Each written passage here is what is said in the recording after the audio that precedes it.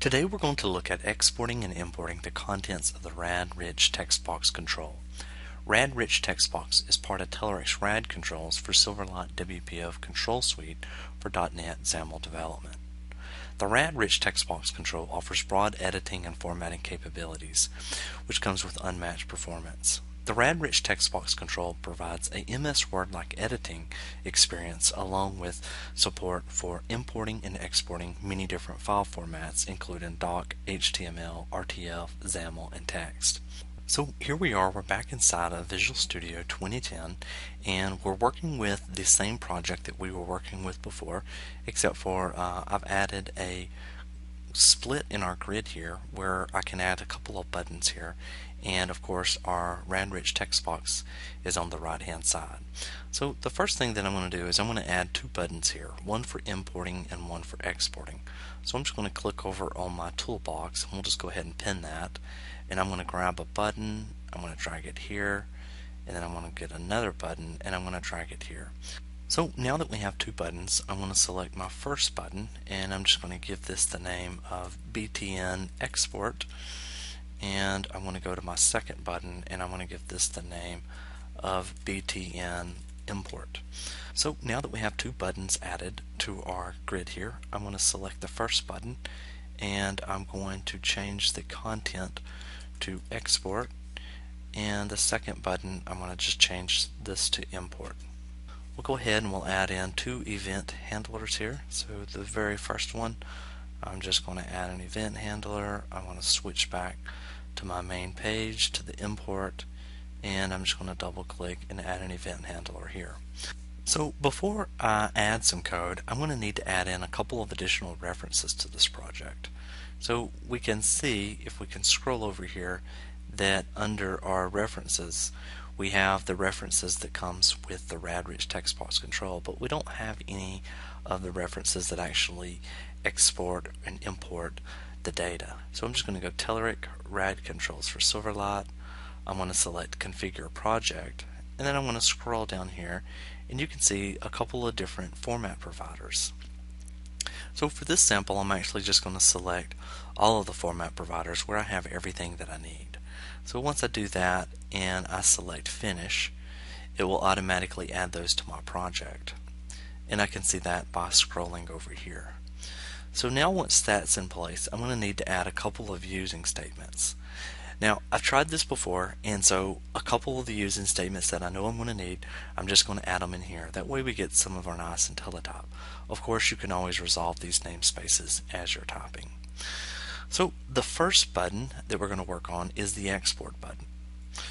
So we're going to simply create a new method here, and we'll just name this public void, and this is going to be export to docx, and we're going to be passing in a RAD document, and then we'll just give this the name of document. So now that that's in place, we're going to use the format provider. So we can do docx format provider, we'll just give this the name of provider, equals new docx format provider, and then we'll use the save file dialog that's already built in to Silverlight 5. So save file dialog, we'll just name this save dialog equals new save file dialog.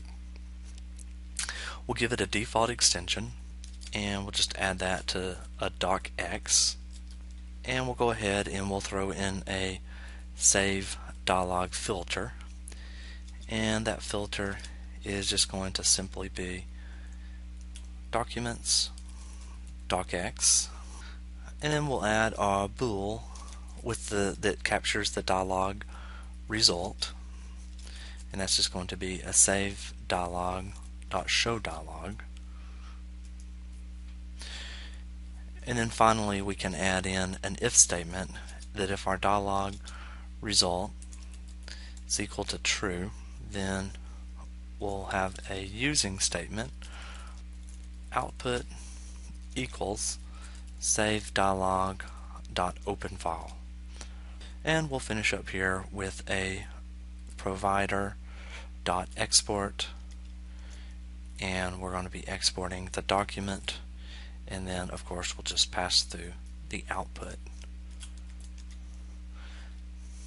and we'll let our user know that the file saved successfully. So I have a few namespaces that I'm going to need to resolve real quick. The first ones we need to add the system.io. So now we have our export to docx, and I'm going to simply call this method export to docx, and we'll do RadRichTextBox.document.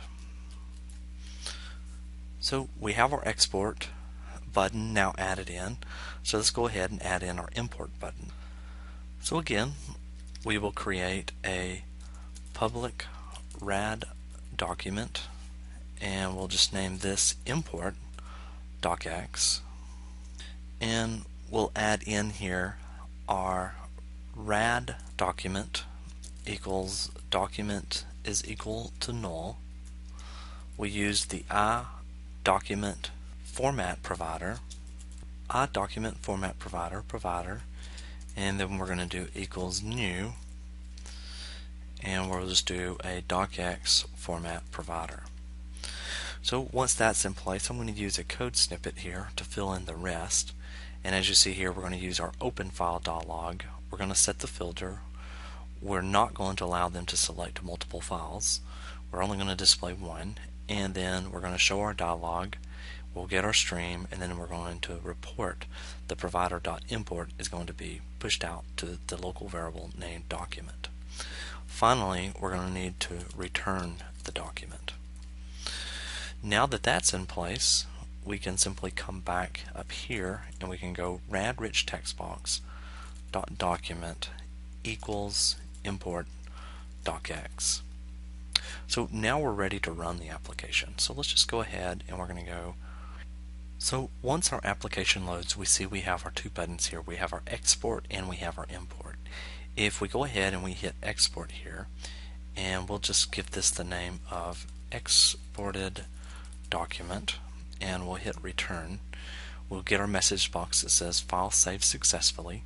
And if I navigate over to my temp directory and I double click on exported document, then I'll see this is our exported document that came from our RadRichTextBox inside our Silverlight application.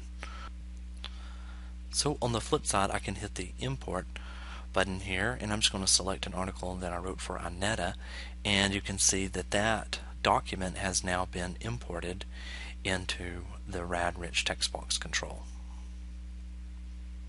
Again, thank you for watching, and please tune in to tv.telerik.com for more videos, and check out blogs.telerik.com for the latest news and announcements.